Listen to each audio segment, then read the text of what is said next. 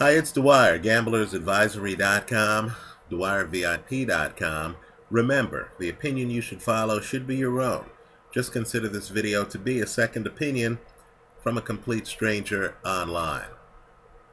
Now let's pretend for a second that we're all 45 and older. Let's say we're in the real world, not the sports world. Let's say you're in an industry that makes as much money as the National Football League. Let's say you have an employee who's a superstar. In other words, this guy is raking in dollars for your organization, right? It's widely known in the industry that this guy's a superstar. There's no secret here. This guy is one of the most productive people in the industry, and he's on your team, right? He's generating all kind of revenue, right? Your industry has something called all industry or all pro. This guy is recognized as an all pro, right? Let's say this guy has all of that going for him, and it's time to negotiate his next contract, right? Now, you understand that this guy has the kind of market value where if he hits the open market, the contract offers would be multi-year for top dollar, right? You understand other people, your competitors, know what this guy is bringing to the table. So when you sit down with this guy in the real world, not the sports world, you understand that it would be incredibly insulting to this guy. You understand you would lose this employee. You would lose him if you say to him, you know what, Joe? We have questions about your character, right? You've been here delivering the top line for us, but we're uneasy about your character, right? We're uneasy about not your production, but your personality, who you are as a person. So, we're going to exercise our discretion here and only offer you a one-year deal. Let me just tell you, in the real world, if you offer a superstar that far less than he can get on the open market, you're going to lose that star. Right? I'm surprised that folks offered a one-year deal when they know on the open market they could make, more on a guarantee portion of a multi-year deal. Right? I'm surprised in the National Football League, more of these players burdened with what we call colloquially as a franchise tag aren't then, letting their teams know, okay, this one-year deal that you're forcing upon me, this is the last contract that I signed with this team ever, right? If you're going to do this to me, right, if you're going to take my market value of a $25 million guarantee and turn it into a one-year deal of $12 million, right?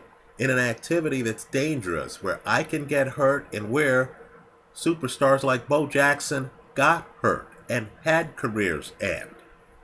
If you're going to do this to me after my years of service to this organization, my years of top-line performance, top-line productivity, then this lack of gratitude on your part is going to convince me that I would be more appreciated across the street.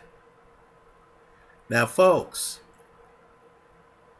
what's happening in Dallas right now in the Dez Bryant talks is beyond the pale. Now, I blame the NFL Players Association in part for negotiating this ridiculous deal. But understand, to the Cowboy fans watching this video, everyone knows that Dez Bryant has been one of the most productive Cowboys for the last few years. Right? I would say other than Tony Romo, he's probably the most productive Cowboy of the last few years. In the real world, guys like this, when you hear they've entered the building to negotiate their next deal, you quietly hop on the phone and you tell security, lock all the doors. Let's make sure this guy doesn't leave the building until we've signed him to the new deal. But the rule structure in the NFL is set up where the teams have an incentive, a huge financial incentive, to underpay their most prized employees. It's incredible. Worse yet, the teams have an incentive to leak stories about their superstar athletes, to make sure the fan base feels comfortable with the fact that a guy like Dez Bryant, who on the open street would get at least a $25 million guarantee, will be receiving less than half of that from the team on a contract, a one-year franchise tag contract that the team unilaterally forces down his throat. So, we're hearing about things Dez Bryant supposedly did off the field in 2011. Wait a moment, forgive me. I thought Dez Bryant played the 2012 season and was a superstar. The 2013 season and was a superstar. The 2014 season and was a superstar. I thought you accepted the work he performed. Why are we now getting this slow drip? And make no mistake, when reporters, when journalists come out and say, sources tell me that the Cowboys are concerned about this 2011 incident and are using it as a reason not to give him market value, make no mistake that they're getting their information in part from people inside the organization. Right? So, my point is that the NFL would never get away with this level of buffoonery if the players weren't young men without business experience because of their ages, right? These are guys just graduating from college. 21, 22, 23, 24, 25, 26, 27-year-olds, right? They're the ones coming under this ridiculous rule structure, which people who are a little bit older know couldn't be the industry standard if everyone was 45 or over in any business generating the kind of revenue that the National Football League is generating. Right? Simply put, this is ageism. Right? Isn't the attitude here, Dez should be feeling fortunate to be getting the millions of dollars that we're giving him because he's from a poor background or his family didn't have money before. Isn't that the attitude? Rather than the market-based argument of we're making this bundle of money, billions, and this guy is one of our most productive employees. Right? If this guy leaves our office, and if a free market bidding process starts, this guy's going to make far more than the franchise tag we're giving him. Right? So, of course, the NFL has come up with this ruse, and it was agreed upon by the Players Association, incredibly, where the NFL can tell the most productive guys, here's a one-year deal. You're going to take it and you're going to like it. Right? And before we give you this one-year deal, we're going to explain to the public that you don't deserve a deal longer than 1 year, or that we're hesitant to give you a deal longer than 1 year because of problems with your character and because of incidents that you were involved with, not last week, not last month, not last year, not the year before that, not the year before that, or the year before that, but the year before, the year before, the year before that. Give me a break. To every player out there who had a great season, who's hearing from their team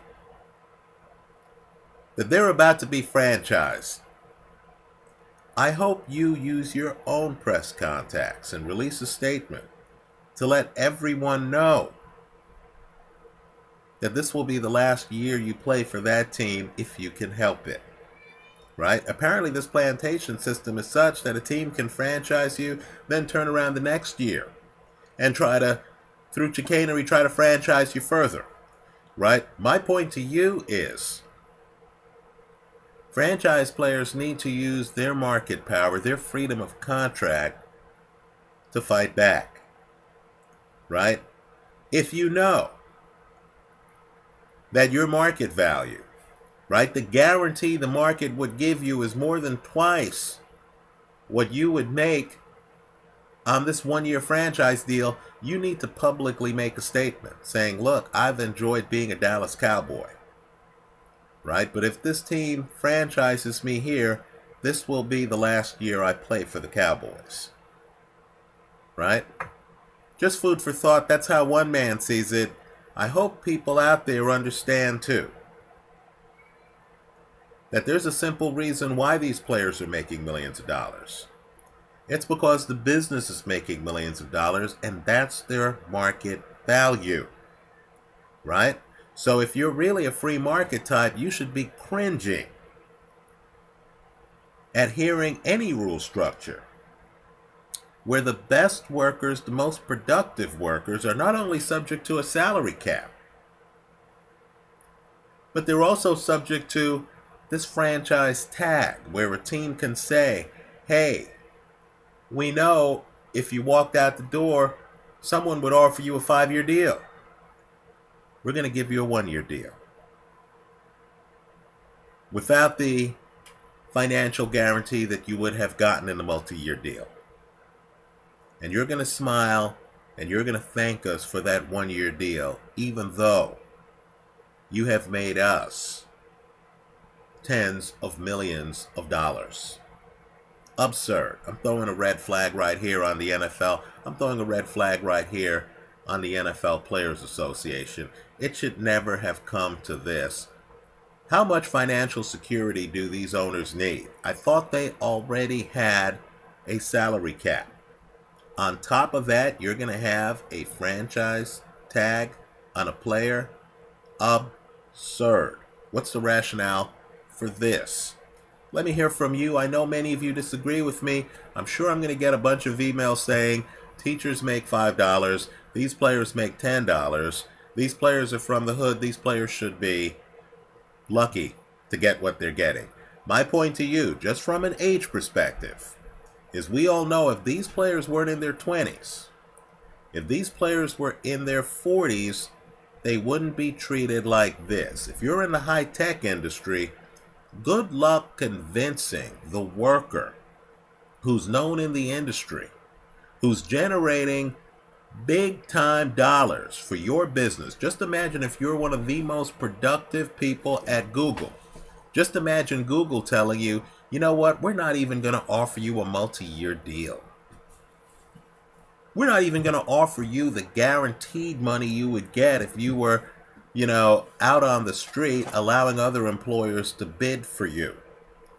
We're just going to offer you a 1-year deal with less guaranteed money that you could get elsewhere. Let me tell you, if you're an employer and you're trying to retain your employees that way, good luck, because it ain't going to work. Let me hear from you.